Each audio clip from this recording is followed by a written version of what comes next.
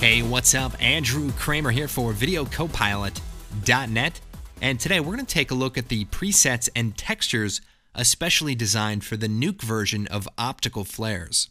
Okay, so here we are inside of NUKE. Now, I have control over our lens flare position. That pretty straightforward. I've got an optical flares node over our background image. Now, I can jump into the options.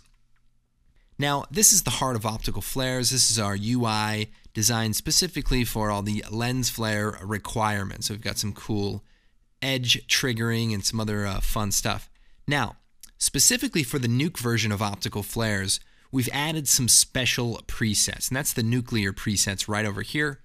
We come over here, you can tell we've got some really cool elements, and all of these flares are very photographic, and they're very detailed as well. You see you've got some great anamorphic sprites and elements, so scale that up and kind of see how cool that looks.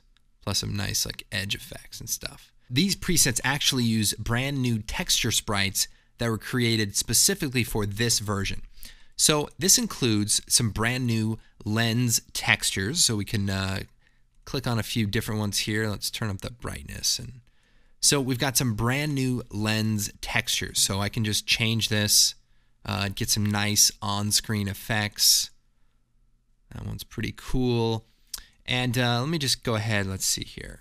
Let's pick a nice car light. That looks pretty good. So that looks pretty good for our headlights. Brighten those up a bit.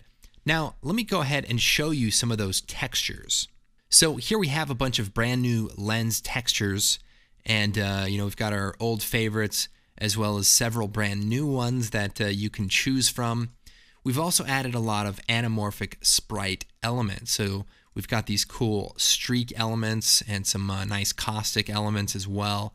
And they have a nice resolution to them. You can use them in your own custom lens flares as well. So very cool. Let me just show you a quick way to add those into your own presets. We can come back into the options.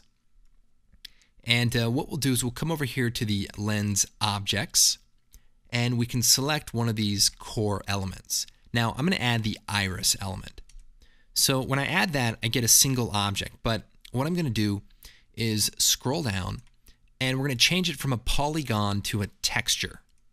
And then we can choose a texture image. So we'll open that up, and we can choose any of these images. So I might just come down here to the bottom and click on this spark image and hit OK.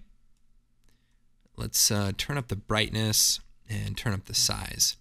So you can see that it's still offset from our center point. So if we change the distance back down to 0, that element will now be on our source. So I can maybe turn the brightness down, maybe tint it a little bit of like a warmer color here. And now we just kind of create a nice little halo around our light. It just kind of breaks up the perfect, smoothness of the light. And, just gives it that extra little bit of detail. Then to use the lens textures, as I showed you, you can just click on the global parameters, choose a texture, and you can just turn up the brightness and the illumination radius. And that works just like that.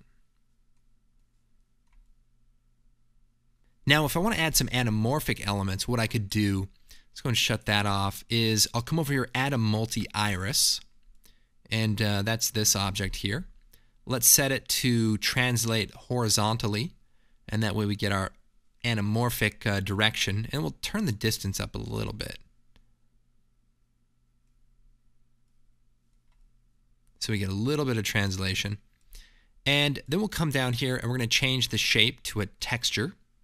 And we'll load a texture image, and I'll just choose one of these cool anamorphic looking elements. Okay.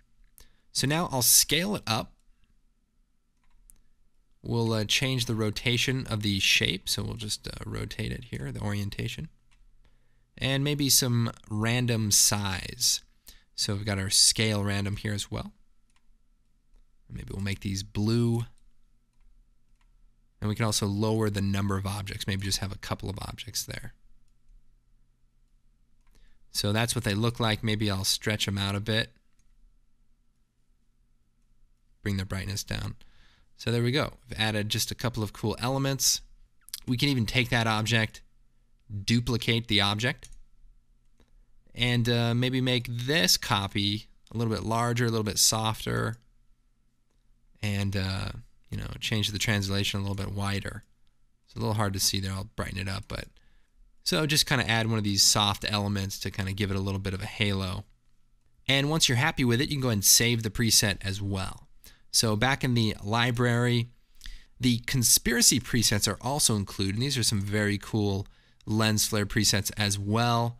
And you know, we really put a lot of time into just creating some very realistic flares. Now, the Pro Presets 1 and Pro Presets 2 are available separately, and each has 50 unique lens flare presets as well.